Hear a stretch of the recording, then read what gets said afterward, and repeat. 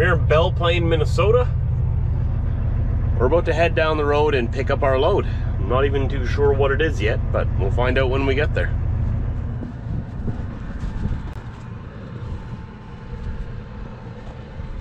This is a, I don't really know what it is. It's a rock divider, rock separator, rocks, something to do with rocks.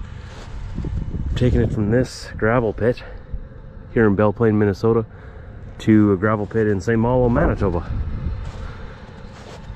They said it's about 10,000 pounds. There's the crane that loaded me over there. He's just cleaning up.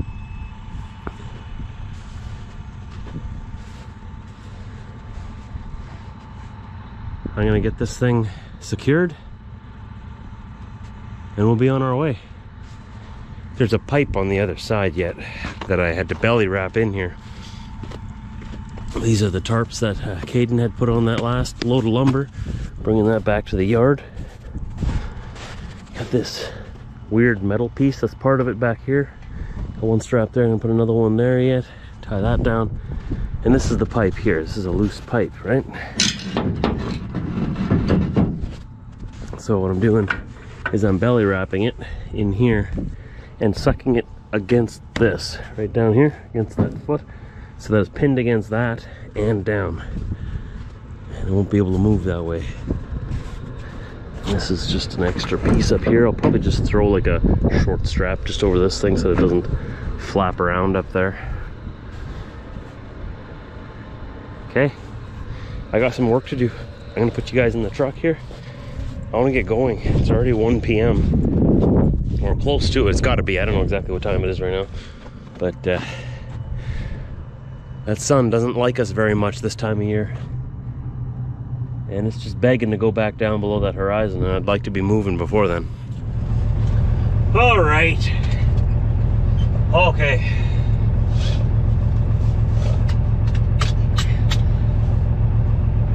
Let's go.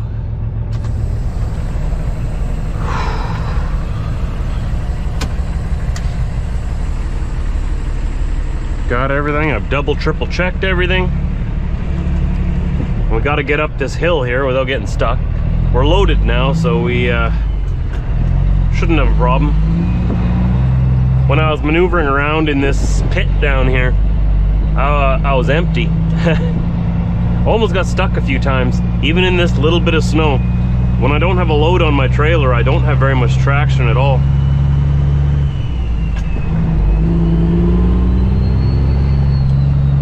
Want to get a little bit of momentum and just hold that momentum all the way up the hill. Don't stop on the hill.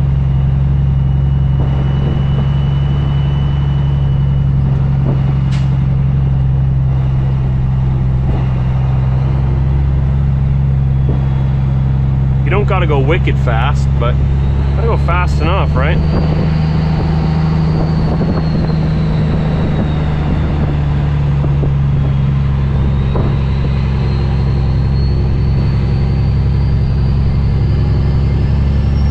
No problem. No problem at all. Good job, old Blue.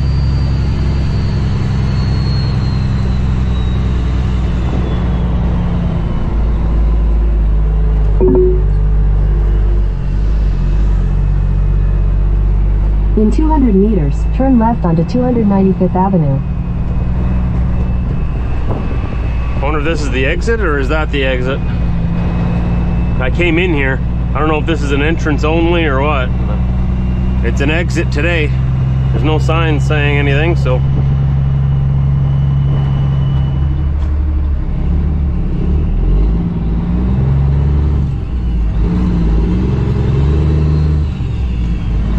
Continue on Minnesota River Valley Scenic Byway for 8 kilometers.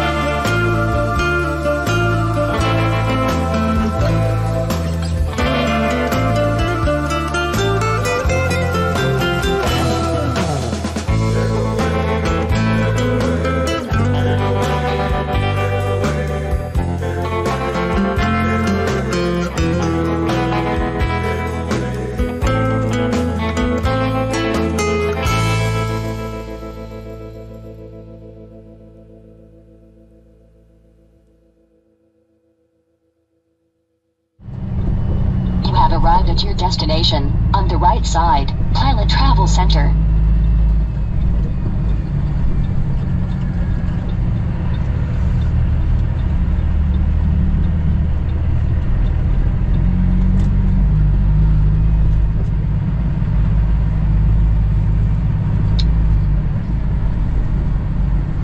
Proceed to the highlighted route.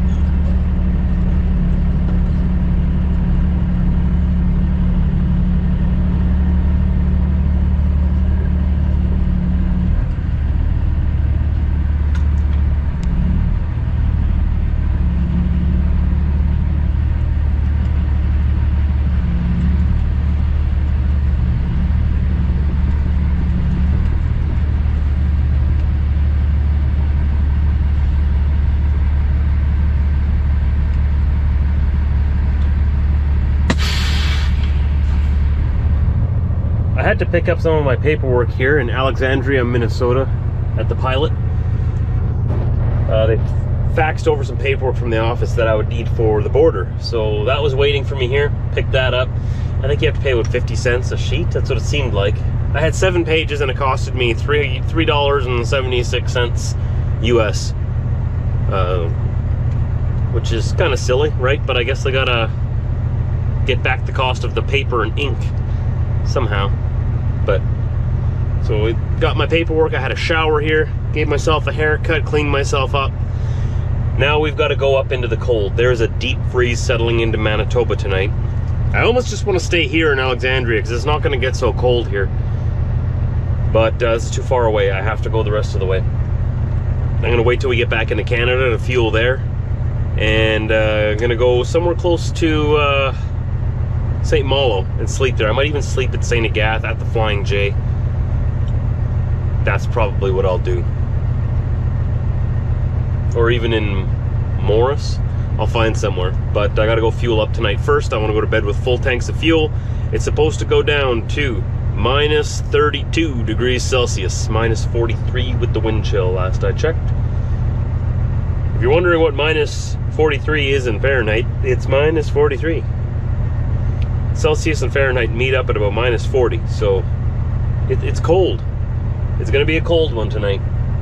Gonna have to button up the winter front on the grill when we stop, and stay warm. We all knew it was coming sooner or later.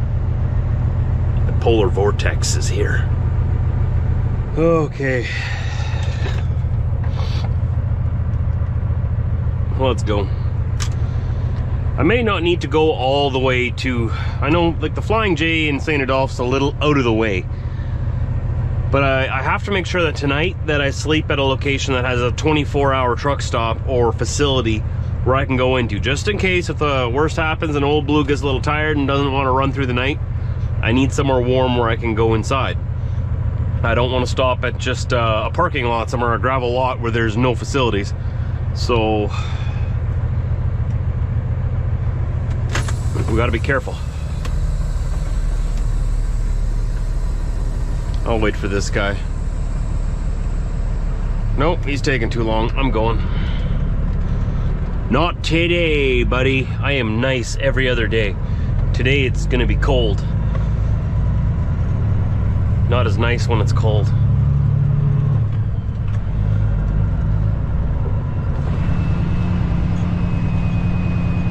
Off we go. It's not so cold here yet. It's only -4 degrees Celsius here. It's around 25 Fahrenheit, but it's gonna drop down quick once we get into North Dakota onto the I-29 and start heading north. It's gonna change quickly. That's why I thought it'd be nice to stay here, but this is too long of a drive to do tomorrow morning. I have to keep going. Otherwise I won't have as far as I won't be able to get as far tomorrow, right?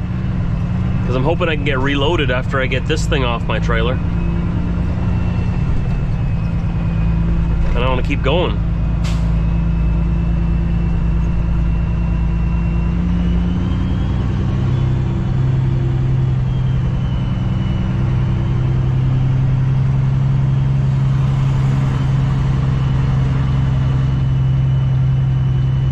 I really don't like the deep freeze. Like, I don't mind winter.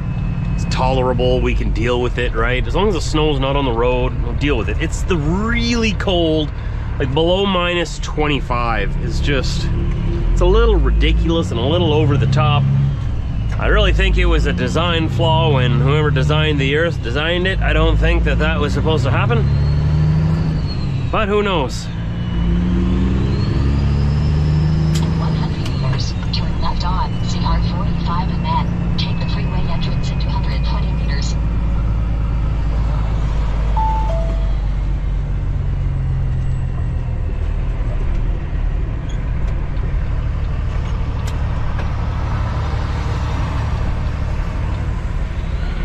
Nobody coming over there?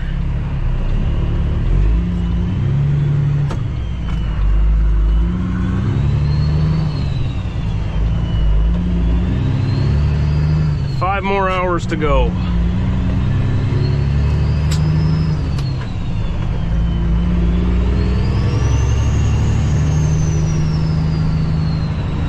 100 meters, take the freeway entrance on I-94 West.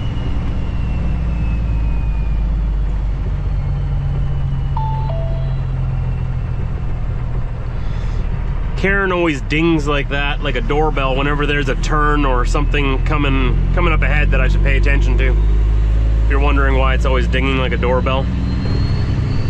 She's very annoying, but I like to leave her volume on, because if I turn it off, I forget to turn it back on. And then I get lost in my thoughts and music and stuff, and I miss my turn.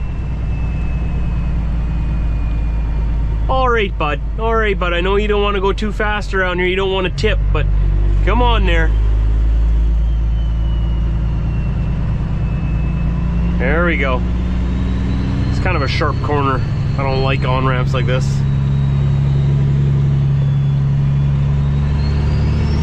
It's very hard to get up to speed then, because now this is the only space we have right here to get up to highway speed. And there's no way we can do that. So we don't really have a choice, and right now we're entering traffic at 35 miles an hour, which can be very dangerous and disruptive to the flow of traffic. If they would have had the ramp on this side, you'd have the whole, like a whole half mile to gain speed, right? So that when you hit the highway, you're already doing like at least 55, 60 mile an hour. That's how I would design on-ramps anyways if I was in charge, but as we've all been over and been through, I am not in charge. Things would be very different if I was in charge. I don't know if it'd all be better, but it'd be different. I think it'd be better. Hey, bud, watch where you're going. Man, you just about drove right off the edge there. You see that? You awake? Crossing border, entering North Dakota. Be legendary.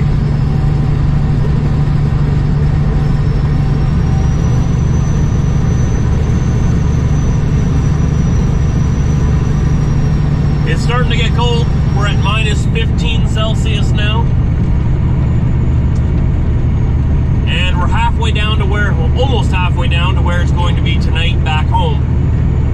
At a very, very beautiful -32 Celsius.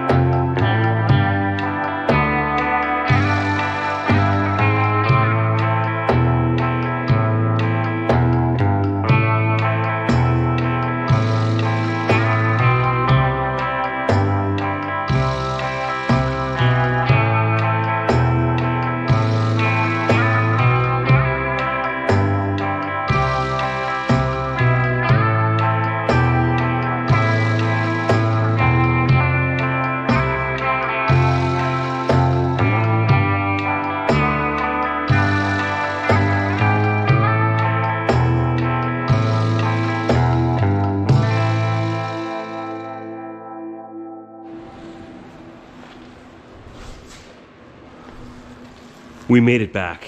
I fueled up in St. Agathe, Manitoba. I put about $1,400 worth of fuel in. 663 liters or 175 US gallons. I didn't go over all the numbers on video there. It's so cold outside. It's minus 45 with the wind chill outside that door right now. So I brought the truck here to the shop for night, and we're gonna park it in here overnight and then go deliver that load tomorrow. It's just much better that way. If I park the truck at the Flying J or somewhere, you know, like I was planning on, in this weather, you don't shut your truck off at night. You're not going to get it started in the morning. Minus 45, you are going to leave that truck running. So you're wasting a lot of fuel, right? Wear and tear on the engine. It's very hard on a diesel engine to idle. So this way, I brought it here, or it's just outside there right now. I'm going to bring it in right away. This way I can turn it off for my 10 hours or however long I'm going to be here, instead of idling it the whole time. And then we go deliver that load tomorrow. So thanks for joining me and hanging out with me today. We made it safe and sound. We're nice and warm. I got the heater going on the other side of the pickup there. We're gonna be all right. I don't like these cold winter days, so I'm very thankful that we have a nice warm spot to bring Old Blue. Old Blue is, you know, our bread and butter. So we gotta treat her good. And if at all possible, always bring her home for night and put it in the shop here so that it doesn't have to sit out in the cold. That's why we have this shop, for specifically days like this. Thanks for watching, everybody. Don't forget to hit that like button and subscribe. There will be a new video tomorrow. Come and hang out with me as we deliver that freight. It was a big temperature change from where we picked that freight up to here. It's crazy. It's only 500 miles, but total different atmosphere, literally. Fun times, gotta love it.